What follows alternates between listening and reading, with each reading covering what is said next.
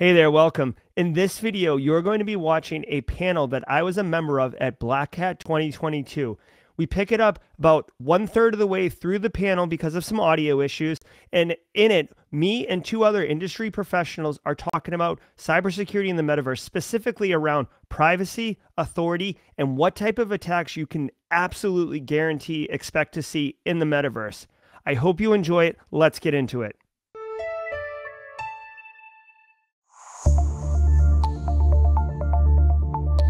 Cyber criminals use the dark web to conduct illegal activities anonymously and privately. They use underground forums accessible through specialized web browsers. As metaverse technology advances, cyber criminals may use it to replace the dark web. Instead of meeting on underground forums, criminals will be able to virtually walk into a metaverse dark web market. These hidden corners of the metaverse will become the darkverse. Into the darkverse, exploring the dark side of the metaverse. Here's how the darkverse works. Darkverse spaces will be in secure locations, accessible only to those with the proper authentication tokens.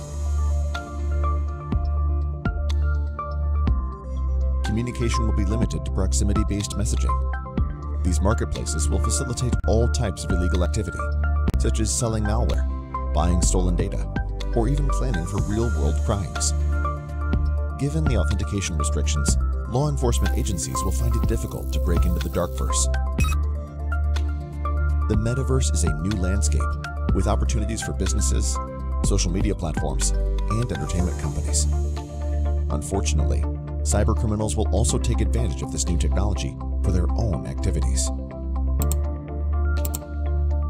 To learn more about the darkverse and other security issues connected to the metaverse, visit research.trendmicro.com/metaverse.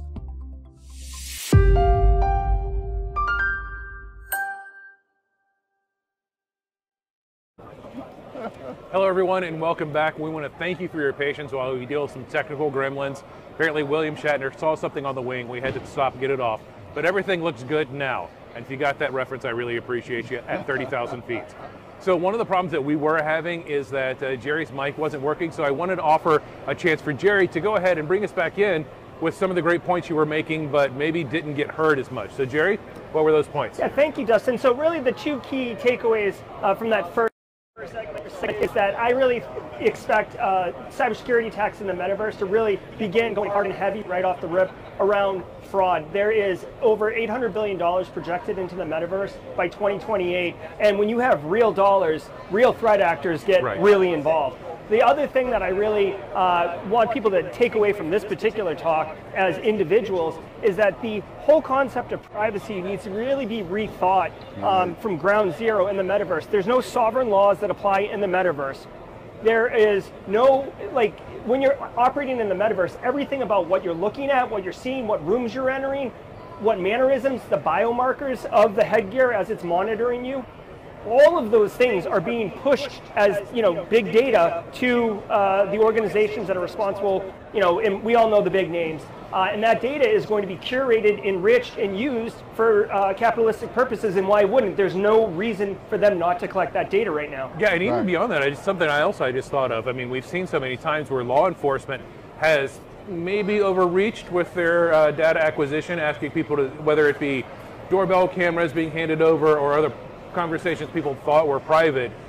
Is that going to be something we see too, where law enforcement is like, hey, you were in this room, show me all of the chats from this metaverse conversation you had? Does that sound something like it happened? I think absolutely. When law enforcement gets a search warrant, for instance, okay, the judge, at least in the United States, will direct what you need to see. But if anything is out in the open, law enforcement can freely take it, okay? Right. So what's the definition of out in the open in the metaverse? Everything. Everything is pretty much in the open. Pretty much in the open. So that's why privacy is a thing of the past. Privacy is a thing of the past. People need to really understand and accept that. We have given away our privacy in exchange for the convenience of information, for the convenience of entertainment, for the convenience of communicating with our friends and family. All right, and with that, you need to manage, understand what you are giving away.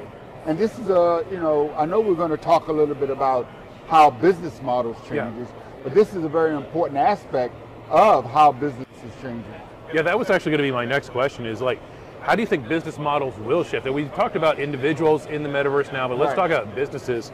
So business models, I mean, they have to shift in the era of the metaverse. What's that going to look like? One person's like, how do we deliver pizzas in the metaverse? And I don't know if that's the best thing, but yeah, it's like, how do we deliver goods and services in the metaverse, and how do businesses monetize that in a way that doesn't drain their resources, whether it be cash or time or whatever? What does the business model, especially a secure business model, in the metaverse look like? So I actually believe that the business models are going to flip 180, right? Because today, the organizations, the companies are collecting data, curating that data, and leveraging that data to resell to you. Right. You need to take control of your data. And the business models are going to change to reward you for the data that you're giving to them. Right. And to reward you more for the amount of data and the type of data that they are asking for. So the business model is going to be, how much do I need to give you to monitor you 24/7, 365? How much will I need to give you to have that headset take a copy of your brain waves consistently, even when you're sleeping? All right? Yeah. So the companies and organizations that understand that flip, all right, are going to create business models that incentivize you to give up your data and eliminate privacy completely. Gerry, where do you see this going from your point of view? Yeah, so two things popped in my head right away. I was thinking, as soon as you said this, goods and services, and I know that there's virtual assets, and Snoop Dogg buys a $500 million yacht or a piece of property in the metaverse.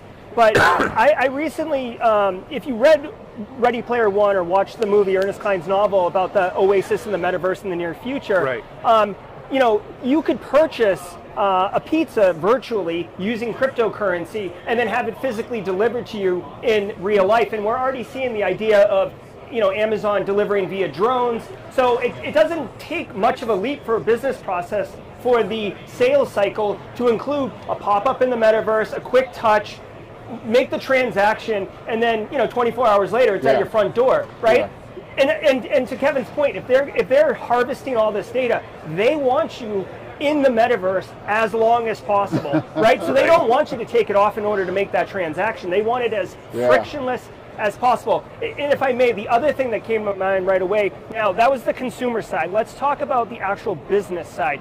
If you go all in on Metaverse, right, like that's your business, right? You're a SaaS provider, but your solution is offered in the Metaverse.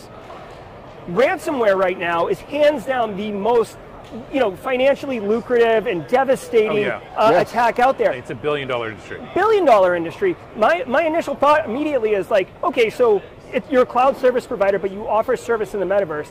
I want to ransomware you, because if people cannot get to your platform, whatever it is, in the metaverse, you're not generating revenue, and you're actually losing market share, because people are just going to go somewhere else. They don't, people don't have patience for that. So you better believe that they're going to pay. And we just saw Axie Infinity get hit allegedly by Lazarus Group to the tune of $560 million. They just moved on and reimbursed the victims of the Axie Infinity Ronin Bridge their money and moved on. That's a huge hit to just pay back the money and keep going. That's real money. The write-off. That's real money. Yeah, that's exactly. It's real money. That's not made up Dogecoin or whatever. That's kind of in the ether, to use a pun there. But yeah, so it's real money. So I guess that's my second question is, you kind of lead into this, is how are brands going to be attacked in the metaverse? And you said one example there. What are some other ways, Gerry, that brands are going to be attacked, and what are they going to have to think of for their defenses? Because we think of, like, in traditional cyber, it's like, oh, there's a perimeter, there's our internal sites, there's intranet, internet, these things. There's AV. Like, what is if your business is in the metaverse, what are you going to have to, what are those things that you're going to have to do? Yeah, well, so another top attack, and something that I really think people are going to need to give serious consideration for, and unfortunately there isn't a lot of subject matter expertise on how to secure the metaverse right now, is a play on business email compromise. And this is one of those ones where I think you can take the nuances and the novelty and the newness of metaverse and apply it here, where, you know, to coin a term, business avatar compromise. If you're regularly engaging your business people, because you work remotely, but you all work in this metaverse office, and the CEO walks in and says, hey, I need you to wire this money to XYZ, classic business email compromise attack. Why would you question it? If the CEO is there and you interact with them every day, right? Now, that could be a stolen avatar, so I got your the identity that Kevin's point at the beginning, or I just copy paste your avatar's skin, right? So now we need to have a term that you coined the other day, Dustin, a non-fungible avatar. That's right, patent pending. Which is an innovation that doesn't even exist yet, but it's solving a problem that we as subject matter experts are predicting will occur. Yes. Yeah, well, one of the things that I've been looking at, and I guess many organizations have, is the lack of security around devices. And now you're talking about the lack of security around an avatar.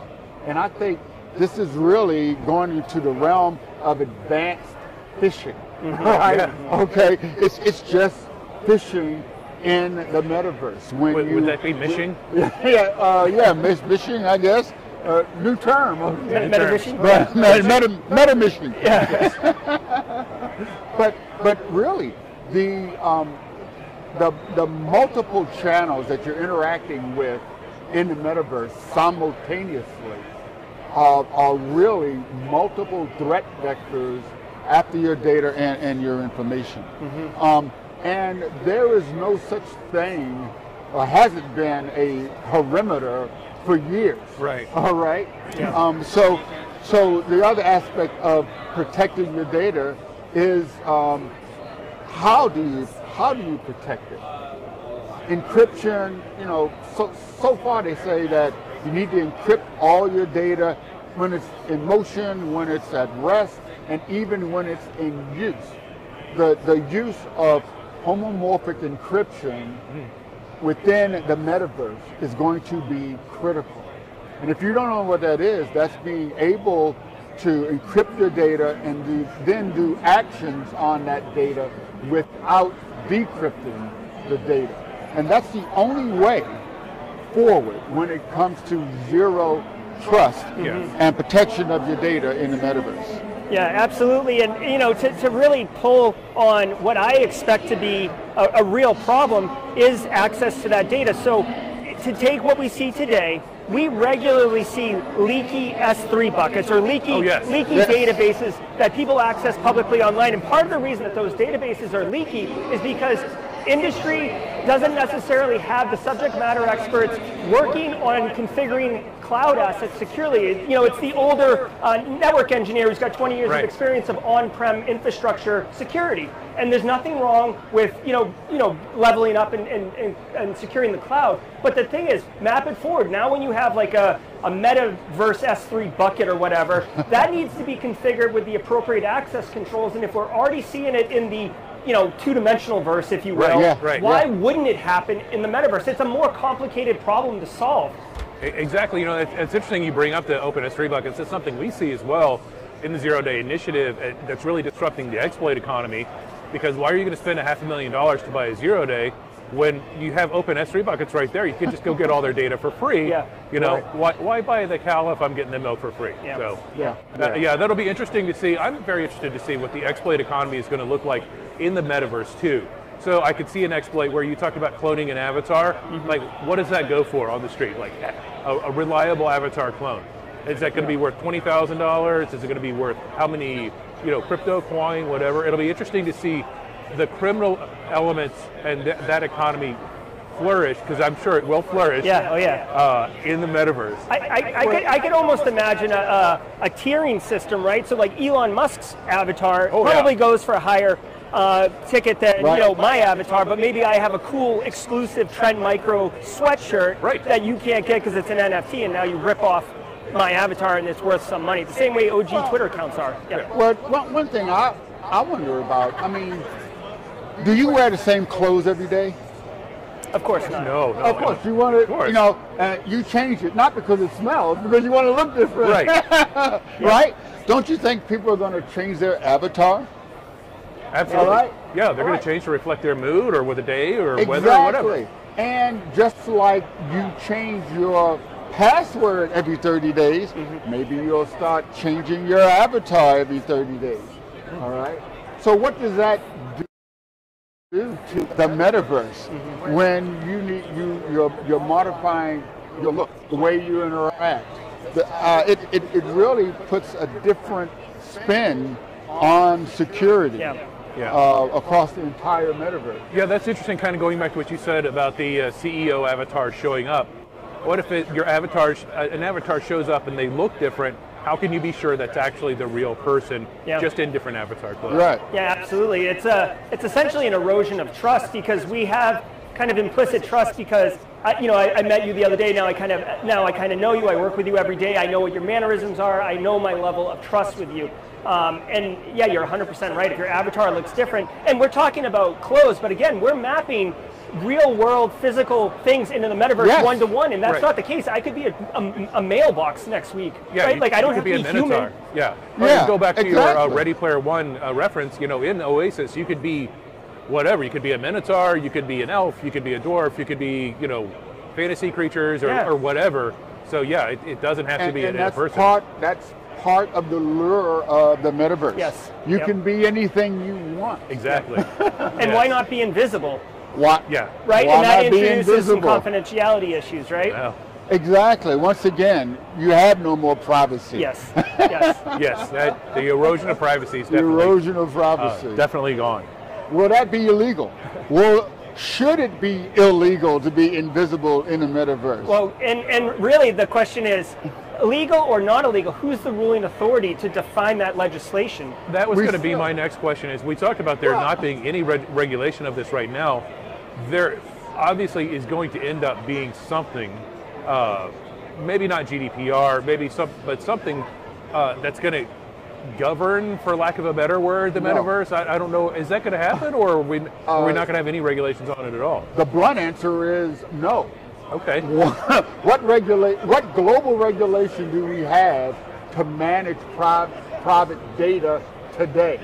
In the United States, it's supposed to be the beacon, right? There is no GDPR equivalent. Your data is free game.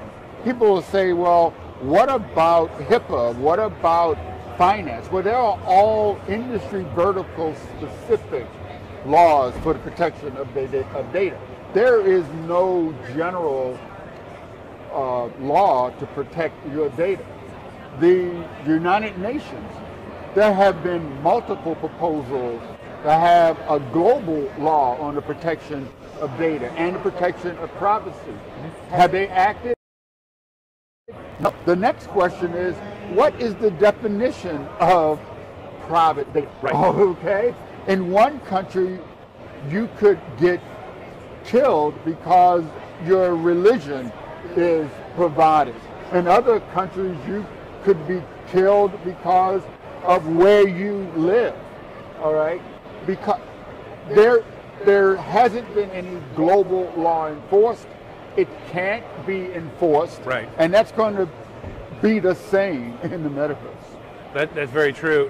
And Gerry, I want to kind of offer this to you too, because I know you've done some work with NIST.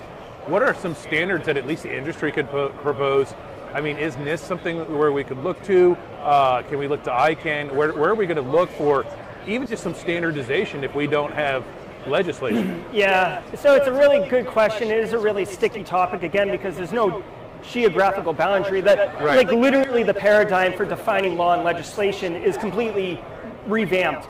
A couple things that come to mind, you could do NIST, but I really honestly feel because of the money that big tech has, and they are literally the driving force, as I mentioned earlier, $800 billion coming from like Decentraland, Sandbox, Axie Infinity. So it's going to really require in my opinion, public sector, so government, private sector, big tech specifically, and then higher ed, academia, to really come together and actually define how they're going to do these things. And it's going to be a slow-moving slog. Unfortunately, regulations, bureaucracy, they've always moved slow, and tech moves way faster, right? Oh, and Jen Easterly at CISA is doing a good job of expediting some things now, but I could see at a long-term play, the United States just on Monday announced that they have basically assigned a United States ambassador to the Cyberverse. I think his name is Ken Finks.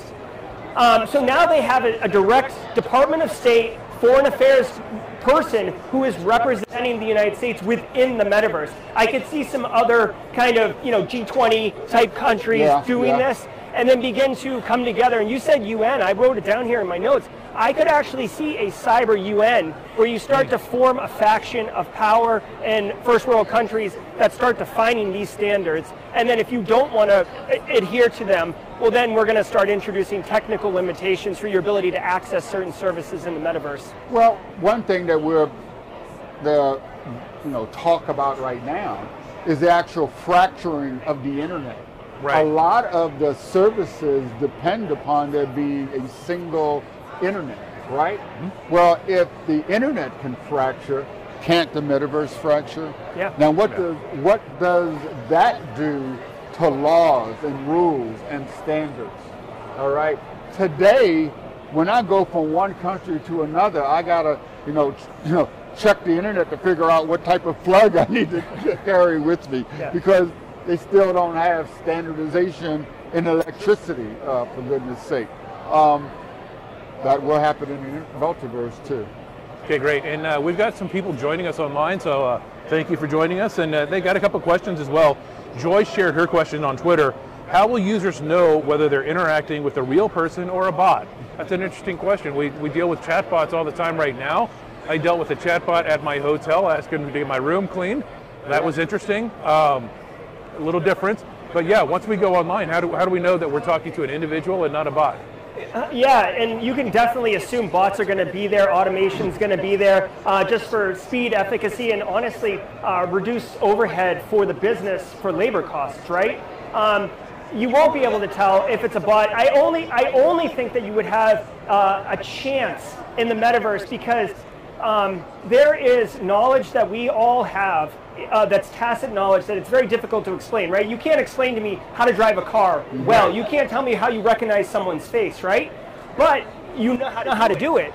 And the same should be seen in the metaverse, I would expect, because yeah, you can program a bot to do things, but you would think that there would be some kind of inkling or some kind of something off about it. And I know that they're getting better and better at making it more realistic. Right, but I really feel it's probably one of the few benefits for practitioners that the metaverse is going to offer us is that you'll be able to absorb and read nonverbal cues and understand, they're walking into the wall and it's clipping or whatever.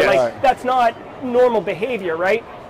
So we have a puncher's chance in the metaverse to detect bots. There's still that uncanny valley that they have to overcome. Yeah. But what's wrong with interacting with a bot? Okay, why do we have to hide that it's a bot?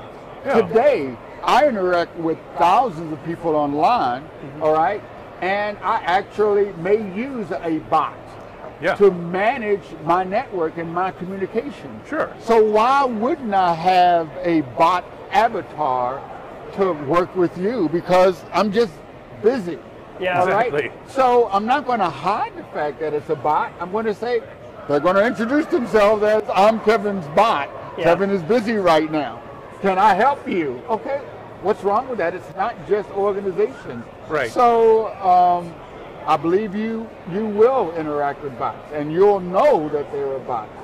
Oh, hopefully you will know. I mean, we interact with. It's understood that you have some automation, especially online now, if you're going to do this. So I think as long as it's easily identifiable that it's a bot, it's certainly not a bad thing to me. Yeah. Half the time, I mean, we use self-checkout counters. That's a bot. That's a bot. Most of us prefer it because it's I don't want to talk to a person. I just want to scan my lettuce and leave. Yeah. So bots are going to be a normal way of living in the metaverse. Yeah, well, and if I may, like we're championing bots and the value of bots and the sociological acceptance of bots and the way we interact. But there has been actual cases that have happened just recently where bots are actually being released into Discord servers and Telegram servers, and they're basically automating fraud, right? So they'll attack, victimize, and pull the money, all automated, while the hacker's on a beach. So, you know, we're talking about the benefits of bots, but I could see that attack, you know, perpetrating equally in the metaverse. Yeah. That's the metaverse part, right? That is the metaverse. All right, we got another question here. In this case is Ben, who has shared a question from YouTube. His question was, how will user activity and speech be moderated in the metaverse? Right. And I think what we're saying so far is not going to be a lot of moderation unless you're going into a specific room or something, or specific world. So the whole concept of private and public disappear when you're in the metaverse. All right. Moderation of communication could be spoofed, could be faked. All right.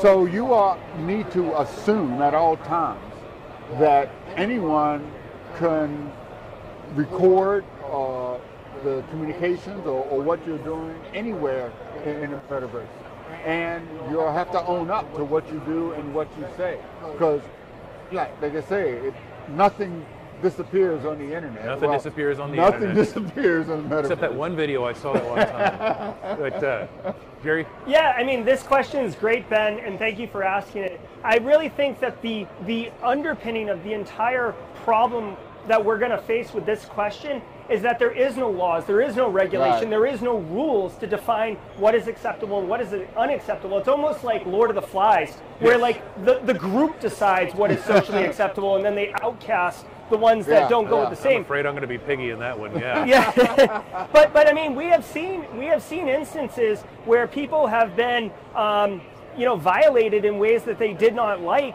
and they were unable to take any real legal recourse, and they were basically forced out. They had to leave, even though they were the victim. They had to leave that experience, which is totally unfair. But you know, it is what it is. I mean, we even see today on the internet, pockets of the internet where there's, you know, independent speech, if you want to call it that, that's really polarizing around really specific, negative, nasty topics.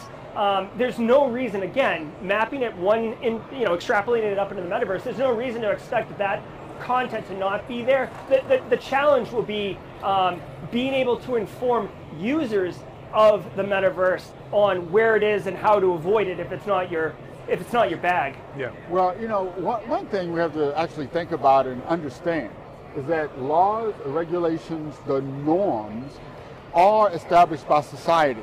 And as society changes, those laws change as well.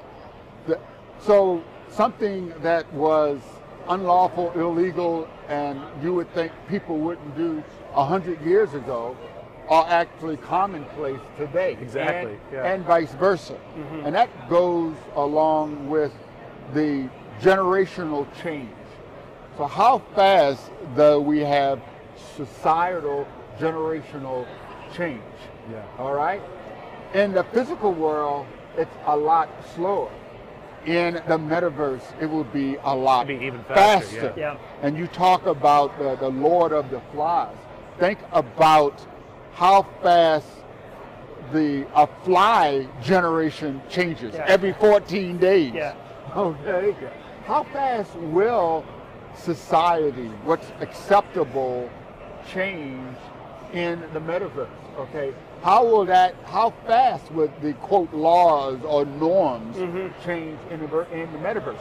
We don't know, but I would believe it's going to be much faster than we expect. Yes. And much faster than we experience in the physical world. Yeah. That's a really good point. And I feel like we could go on talking about this for quite a while, but unfortunately we are running out of time. No, not the time. I know we hit the top of the hour, and it's like, oh man, we could just sit here and keep talking until my back wears out. We've had such great conversation. I want to thank you both, Kevin and Gerry, for being here. Thank you. It has been a really great conversation. I think we've covered a lot of topics. I think we've had some really good stuff. I want to thank you all for joining us too. And if you want to learn more about the Darkverse, you can hit us up at research.trendmicro.com/metaverse.